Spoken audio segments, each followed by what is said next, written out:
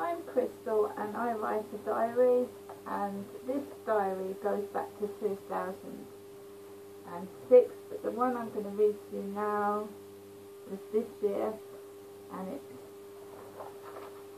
31st of July 2014, 5:05 PM. I'm in College Health within Boots, 20 minutes early for my appointment with Dr. Anne McDermott. David Lloyd has just gone into Mrs. F. Pollington, room 6. I've been pushed and shoved by women as usual as I got into the Pentagon. 6 people are in the waiting room, and 4 of those are kids. The receptionist on the phone. A brunette wearing glasses. A door slams violently. Doors are open, so I can't breathe.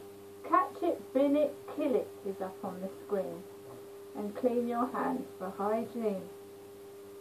Nicole was waiting for David earlier with a friend. David told her to go. An unknown mobile number has called my mobile 8 times. A boy puts Lucozade in the bin, and the bin bangs loudly. The boy has not bothered top on. I use self-service and check in.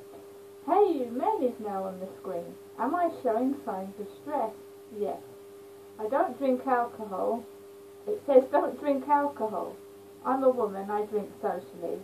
A woman leaves doctors in a purple Anytime Fitness top. A bit like Charlotte, the pretty one. I'm listening to Eminem on MP3, Crazy in Love. A couple walks in, the man has a walking stick, and the lady has sunglasses on her head and a long dress holding a Wilkinson's bag. She laughs twice and has a brown handbag.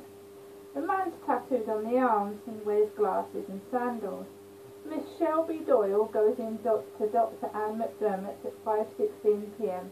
My appointment is 5:20. The door shuts loudly. Trying to make me cross, but it doesn't work. My mobile goes off twice more, an unknown number. And that's that one.